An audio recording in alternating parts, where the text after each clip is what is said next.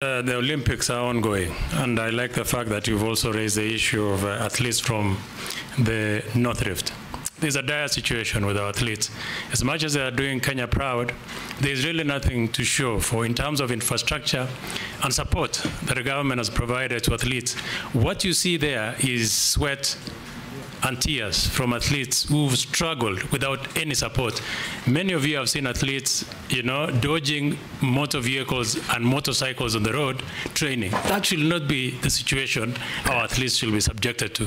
Many of them actually have made it into the global stage just by sheer determination. Waziri, coming from that region, please tell the country what you will do different this time around. Your predecessor, when he was here, said the same thing. He said he was going to change.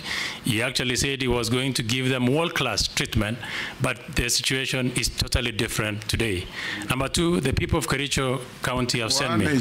No, this is a comment. They can decide to answer or ignore, but just for the record, the people of Kericho County have sent me to you.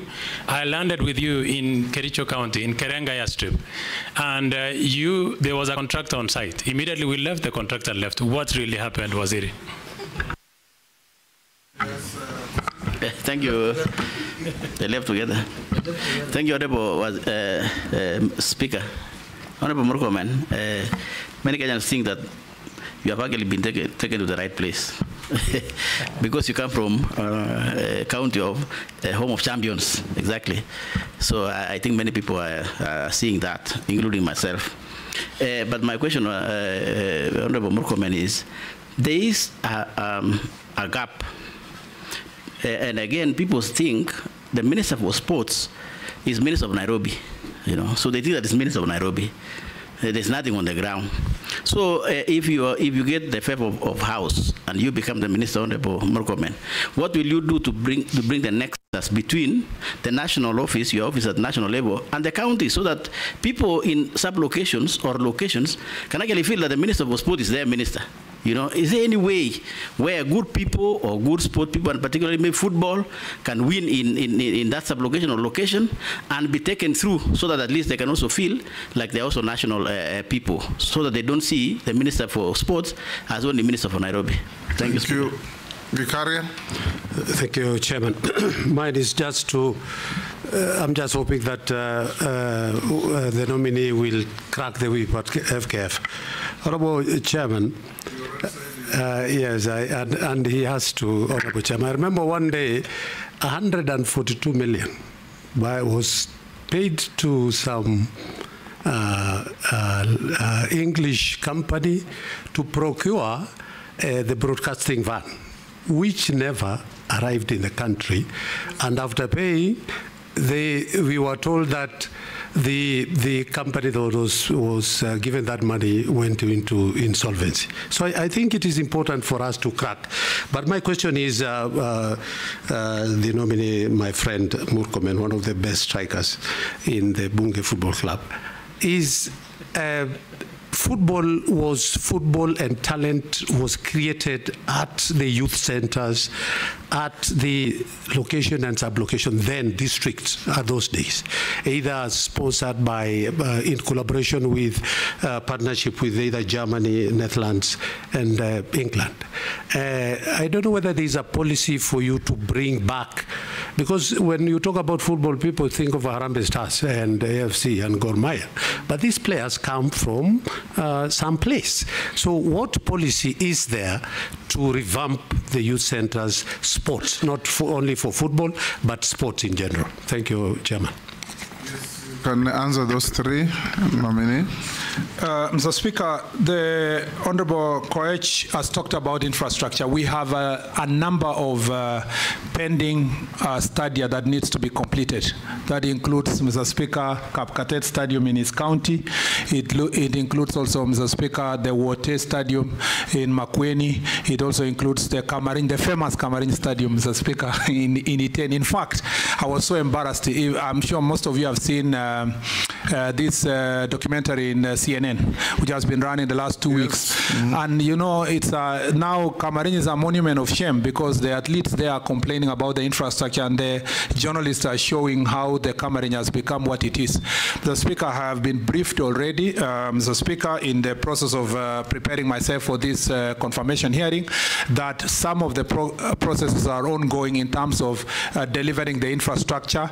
Mr. Speaker, I appreciate that the President has already given direction that sports fund should be wholly supporting the sports activities, and one of which is delivery of infrastructure. I will make sure that, unfortunately, I'm being followed by the problem of pending bills all the way to sports infrastructure, but we'll make sure that we structure the sports fund in such a way that we'll deliver our infrastructure. We need to complete Bugungu Stadium, Mr. Speaker, in Bungoma. We need to complete the stadium, Mr. Speaker, in Bungoma. Masinde Muliro. Masinde Muliro, yes. I was confusing with the one in Buhung is also installed. Yes, installed, but the main one was to make sure that Masinde Muliro is covered properly and completed. The one is Kericho is completed because we built it recently because of these Madaraka issues. We are going to do a Kwale one. It must be also up to standard, but also all the other stadiums, the Speaker, that are still pending will be completed to standard. Speaker, also Udaya Stadium and Ruringu Stadium. Ruringu and Udaya, Mr. Speaker, have also, especially Ruringu is in advanced stage. We'll make sure that we complete and restructure it. It is part of the stadium, Mr. Speaker, that are going to be used in African Cup of Nations for training, and we will make sure that we deal with that. Mr. Speaker, on the issue of, so the infrastructure is very important. The second thing is, Mr. Speaker, it's not just enough to do infrastructure. The government must invest in the training itself, in identification of talent, and I'll marry this with the question of Honorable Kikaria. We will use the Kenya Academy of Sports to make sure that we establish training centers in at least all the counties, Mr. Speaker, where we are identify talent are trained. We will work also with the schools. Schools are better placed to help us to identify the talent. There's some of our footballers, like Adrian, Mr. Speaker, who are picked last year to go to Spain, who are, as a result of sports championship in high school and in primary school. We will make sure that we work with them. In fact, one of the issues that I need to explore is to make sure that the Kenya Academy of Sports are going to train all the teachers who are coaches across the country. And not just training, they must also be certified, so that that certification is going to be recognized in their promotion, so that we need to use the teachers who are already in schools to make sure that we develop. That is really what is bottom up in terms of sports. Mr. Speaker, just to mention the Karenga Stadium in passing, as has been asked by Honorable Nelson, airstrip. It is true that we established and built Karenga airstrip for purpose at that point in time to facilitate the travel as insofar as the Madaraka Day was concerned. However, we had promised the people of Kericho that we will do a world-class airport there, and we needed land. Even when we built the airstrip, the land did not belong to the government of Kenya. It's still being owned by the private company that owns the tea farm, and the negotiations are in advanced stage, Mr. Speaker. I believe we have that we will succeed to get. They had offered about 20 acres, but I said it will be useful to get at least 100 acres in that place, so that we build an airstrip properly with a proper terminal, Mr. Speaker, to serve the people of Kericho. The money had already been set aside by Kenya Airports Authority. Some of the money that was allocated at that time, part of it has been used, part has been left to complete the negotiations. I have no doubt in my mind that my successor will deliver Karenga airstrip, Mr. Speaker, in the fullness of time. Had I been given a bit of more time in the same ministry, I had no doubt that within the next 1 year, we were going to be able to deliver the Karenga airstrip. Not just Karenga airstrip, many other airstrips across the country that the people of Kenya are demanding, because we want to make travel become bottom-up, cheaper, and our country accessible, including the plans we had in Moyale and Marsabit County and a number of the airstrips, Mr. Speaker. I agree with Honorable Kosing. Honorable Kosing's county produces some of the best athletes in the country. Mr. Speaker, you know, Honorable Kosing and I come from the same area. Leland area produces some of the best athletes, world beaters. But, Mr. Speaker, the facilities are not there. There's a place that border both of us, they have a small training camp. There's also another training camp in Kapenguria, among other places. But, Mr. Speaker, most of those camps are owned by private people and they're very small. Mr. Speaker, the first gap is that Sports Act does not recognize counties else anywhere.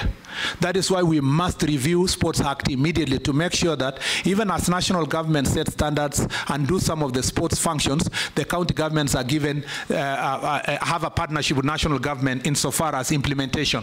Mr. Speaker, we also need to make sure that sports development, the grassroots, the same question that had been asked by Honorable Kikaria and Honorable Nelson, that we need to make sure that through Academy of Sports, we are identifying talent very early and mark them to be